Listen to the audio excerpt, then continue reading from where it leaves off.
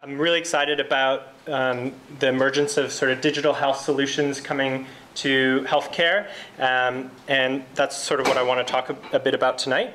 Before I get into the meat of the presentation, though, I want to reflect on a really common image in healthcare called the Vitruvian Man. And it was an early attempt by Leonardo da Vinci, actually, to quantify or describe humans through mathematics. And I think that we're at the verge of returning to this idea, but this time with the help of a lot of really geeky gadgets and really awesome new tools to help us with that. But at the core of this drive is this quest to better understand ourselves and to know thyself, and to really understand what are the health behaviors that I'm engaging in and how that affects my health. So what I want to go over tonight at tonight's talk is what is the quantified self? A lot of techies in the room might be already familiar with this term. It's a bit of a tech buzzword, but maybe you'll learn something else, and the clinicians will hopefully learn something. I want to go over sort of the methodology, because at the core of QS is a sort of methodology behind it. And I want to talk about why this concept is important for healthcare. And I'm going to use my project, Footprints, to illustrate that. So yeah, we'll start. So the term quantified self was coined in Silicon Valley by two US editors of a tech magazine called Wired. And they sort of were basically describing this trend of computing getting closer to our bodies, from mainframe servers, desktops, laptops, to mobile computing, and now this emergence of wearables. Basically what this enabled was easier self-tracking of human behaviors. And so they coined this term quantified self because essentially people were early adopters of this behavior, were accumulating a lot of data about sort of human health behaviors. And self-tracking is not really something that's that new in health. Athletes have been doing it for a long time. Patients with diabetes self-track, and clinicians recommend self-tracking for various conditions. But what this tech is really allowing us to do is to make it easier and to track multiple things at once very easily, and to look for relationships between those things. And it's made easier through the really confluence of multiple technologies, mobile devices, wireless communication, sensors, better microprocessors that run on less power. So at the end, what is quantified self? Well, it's a lot of geeky gadgets that we can wear or place around us. And the Jawbone Up is an example of one which I'm wearing. And it basically takes motion data that's received through an accelerometer, and then through algorithms processes that into insights and communicates that to us via concepts that we'll understand, like how many steps did you take, and what is the quality of your sleep. And it can be then augmented with user inputs, such as what is the relationship between the last time I had my cup of coffee and my sleep quality. So a part of quantified self is about the geeky gadgets. But also, what's important about the term quantified self is now being used to also refer to this global community that's emerged in over 100 cities that are sort of playing around with this idea of what can we track and how can we use it to optimize human behaviors. And here in Melbourne, we host monthly meetups, but sort of once every 2 weeks. They're pretty casual, and then we host more formal meetups every 2 months. And we base them off the common theme that all QS meetups are based on around the world. And so presenters come with QS-related projects, whether that's a new tool that they're hacking together and playing around with, or a QS-style project, which I'll discuss. But they'll basically answer sort of 3 questions in their presentation. What did you do? How did you do it? And what did you learn?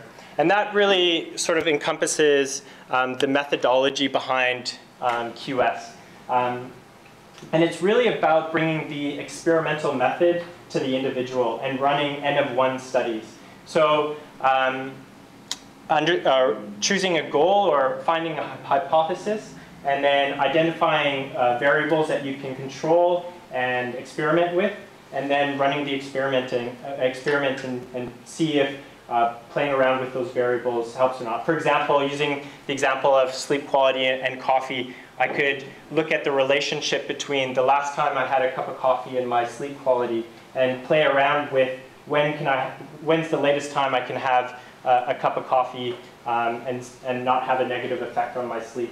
And first gather some baseline data, and then experiment with that, and then track potentially track variables which may influence it as well, like activity levels and exercise and that sort of stuff. So really the core message behind QS is around, it's different from, say, like a health fad diet where the message is largely, this worked for me, therefore it will work for you. And QS is more about, here are the tools, go figure it out for yourself. And I think that's a really good message and a very empowering message for patients. There are some questions. Oh, the font's a little bit small, sorry. There are some sort of issues and questions that we discuss in the global community that there are no real clear answers to yet. How do we standardize data? So there are competitors for certain devices coming out, like the Jawbone Up. There's also the Nike Fuel Band and the Fitbit, et cetera. So when we're looking at data between those devices, there's a lot of power in that population level device, but can we compare steps between a Jawbone Up and a Nike Fuel Band or whatever? That's an important question, and one that there's no really a good answer. What does privacy mean in the world of quantified self? So especially in the last couple of weeks with the heartbleed bug coming out, what will everything about our lives be mineable and accessible, and do we care? Is an important question that we don't have a good answer for. Who owns the data you produce? So a lot of times the producers of devices want to own that data because of the power of the population level data. So the question is, do you, as the person who has produced that data, own it and can remove it from that pool? Or do the people who created the device own that data? Also, no great answer to that question. What's the unintended information you share with this data? So there's a really great example where a user of a Fitbit, their wife, found out of some infidelity from their husband because of the shared Fitbit data. So obviously they didn't want to share that information, but the data was pretty damning. And I guess the main question is, will health consumers or patients really accept the cost benefit of these devices? And I want to sort of sidetrack a little bit from this and kind of talk about Disney's Magic Bands. This is a picture of my sister. She went with her family to Disneyland in December, and they just rolled out these things called Magic Bands, and they track everything you do while you're there. So Disneyland knows where you ate your breakfast, how much you spent on your breakfast, where you are in lineups, how long you spent in lineups, and what's maybe a little bit creepy is both my nephew's birthday while they were there. And when they got close to a mascot, the mascot would be notified that it was their birthday, and give them more attention and wish them a happy birthday. But what's really interesting about Disney Magic Bands is that the consumers love it. Like, the online reviews of this are amazing. My sister, because she knew I was into this stuff, phoned me and was like, it was awesome. It made the experience so much better. It felt like, I knew, it felt like everybody knew who I was, and we knew where the shortest lineups were, and yada, yada, yada. And I think this is a really great example, or what we need to think about when we're applying these ideas to healthcare is, how can we make patient experiences better? How can we improve patient outcomes. So we need to think beyond just how do I get that data, but how does it actually impact the end users, and how can we actually delight them with an experience? So why quantified self in healthcare? Well, I think that there's three main reasons. We get better data. We can empower patients with that data. And we can move from a system that's all about reacting to health conditions to a more predictive service. So better data. Well, if you really think about what we do as clinicians, a third of what we do is collect data. Then we interpret that data, and then we intervene or act in some way based on that data. And so I think QS can really streamline a lot of the processes around a third of what we do. And the data is better because we can sample more frequently. We can sample in context, so in where they actually live. And we can sample more consistently. So if the same person is doing the measurements, even if it might be a little bit off, there's benefits for that consistency. Empowerment. So this sort of data really has the potential to change the relationship between clinicians and patients. And I see a role for clinicians as a much greater facilitation role, where they can help patients run N-of-1 studies about themselves, direct them to variables that they should think about measuring and controlling and experimenting with, and helping patients interpret their data. But ultimately, the patient will become an expert of their own body by understanding that data. And the role of the clinician can begin to take a backseat into that facilitation role. And I'm really excited about this idea of moving from a patient pull type healthcare service to a health provider push type service.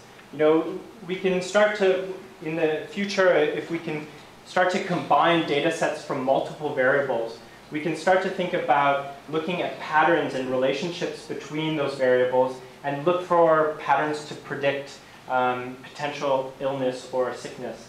And this could allow us to then start to push health provider services before the patient actually really needs it. Imagine, you know, getting a call from your doctor saying you're going to get a flu in 2 days and then mailing you some vitamins or something. You know? That's the potential that these devices could potentially have. So now I want to talk a little bit about my project, which for now is called Project Footprints. We're sort of forming a company, but we haven't figured out a name for it or a product name, so I'm not very good at that part of stuff. But even though today we're at the children's, I'm interested in elderly population and in falls and preventing falls. Especially as a physio, this is something we deal with quite frequently. So we've called it Project Footprints for the meantime, but hopefully that'll change. And we're really about contextual gait analysis. So thinking about how can we measure quality of gait in their context. The project's led by myself. Wesley Lowe, who's an expecting father, so who couldn't be here tonight, is a CTO with some previous startup experience. And Savant is actually working remotely with us from India, who has really great robotics and AI experience from the States as well. So what we're doing is we're building a sensor for four wheelie walking frames for the elderly. And the objective is really to build really sophisticated software and put it into very unsophisticated hardware so that we can roll it out in a very cost-effective manner. But most importantly, it's about putting that data in the right hands. And so we want to push that data straight to physios that work in the aged care sector so that they can detect the subtle deterioration in gait before a fall actually happens, and then intervene before a fall happens. The reason why we've chosen to embed it into a walking frame is because the usability factor for tech in elderly people is very, very important. And if you've ever seen an elderly person try to plug an iPad in to charge it, it's just a disaster. So there are like other solutions that are being pursued for this problem, but they're typically devices on shoes or embedded carpets, and those are going to be really big problems to charge and sync data. And plus, something on the shoe, I think the weight potentially might negatively impact the gait. And then the problem with embedded flooring or sensors in embedded flooring is that we're not getting that rich contextual data. We're only getting a sample of only walking across that one spot. The big kind of downside of our approach is that the person needs to be using a four-wheelie frame, although we have ideas to roll out sensors into other gait aids as well. So we're using a computer vision solution. We're a monocular camera, not a Microsoft Kinect like Mohinder, to kind of identify the feet in the frame, and then sort of using clustering and optical flow algorithms extract data from that. We're still in sort of development phase of that algorithm, but we're very close to start to test in a gait laboratory to compare that to gold standards of measurement. We have secured some partnering organizations, a physio service provider in aged care called the Physio Co, and then Benetas, which is a not-for-profit aged care provider, which has a track record of participating in these sorts of projects. What I want to stress too, though, is that we're not just building a sensor. In fact, the sensor, the hardware is really off-the-shelf technology. What we're really interested in is the data set. And really the objective of what we're trying to do is, through this device and potentially future devices, build the largest database of human gait in the world. That data set could be very, very powerful for discharge planning from acute hospitals, for goal planning in subacute care settings, and very, very useful for research as well. Chris mentioned, the ecosystem, and I've been a really big benefactor, or I've benefited greatly from the ecosystem so far. I was pushed into action on this idea by a 3-night workshop that the Melbourne Accelerator Program ran at Melbourne Uni. Then I was nurtured by a contest that was run by the STC MedTech Got Talent program. And then I've been able to really network through these events and meet lots of great people.